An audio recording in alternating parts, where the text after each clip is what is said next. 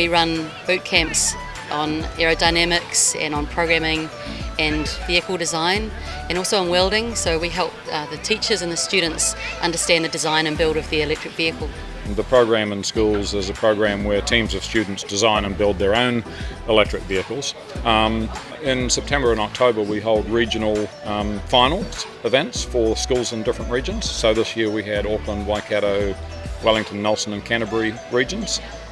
So the top teams from the regions get to come along to this event today and put their vehicles to the test in a whole variety of different types of events against the schools from elsewhere. Today had our final event for the year after a year of building and build camps to have 33 teams and their vehicles from throughout the country competing in our categories today. It's all about really getting the young people familiar with electric vehicle technology, because not only do I perceive that to be the future, but they perceive that to be the future too. This program allows them to get the thrill of creation of something physical with engineering and working with mentors to create it, so they get the benefit of experience. It's been encouraging to see the number of girls come into the program and be taken with engineering, and in many instances it's not something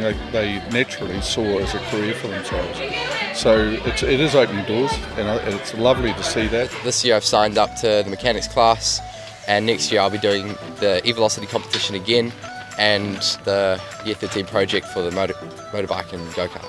I did all the welding, so I learnt TIG welding, and with that I was able to get an apprenticeship at an engineering firm down the road from our school.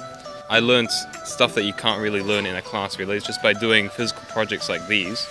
You learn a lot of skills, and you learn, the process of failing, having to do it again, failing, having to do it again, until you generally refine your product, until you finally get that, It definitely has helped grow interest in engineering and technology for the future. And also places like Polytechs like ARA and their support with the program is really good. We've seen some amazing vehicles, 2 wheels, 3 wheels, 4 wheels, and some excellent technology innovation on a number of them. We were particularly interested, being from the Department of Electrical and Computer Engineering, in things such as sensors and information transfer. We asked if they could look at collision mitigation systems, and we saw a number of examples of those that seem to be working quite well. They've got systems for feeding back information to the drivers, so it was all very impressive. And these are coming from high school students, and so we would hope as a university that they all want to go on and do tertiary education.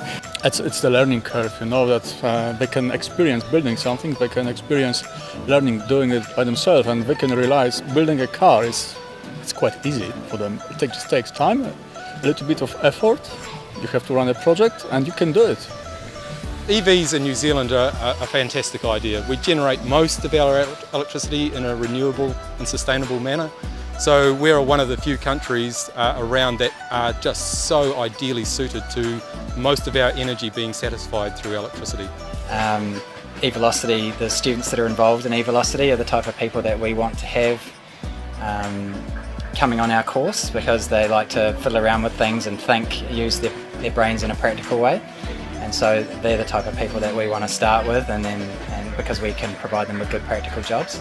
Fabulous. It's a fabulous way to see whether they're actually interested in engineering and what and the future and emerging technology. There's just so much going on in that space at the moment, and we need more and more young people involved in it. We train students to be work ready and to be able to manage projects from start to finish. So when they do the high school program, that's exactly what they're doing. They're applying project management tools to scarce resources and coming up with an innovative solution that meets tomorrow's economy. It's a terrific program and a terrific chance for young people to try their hand at something a little bit different.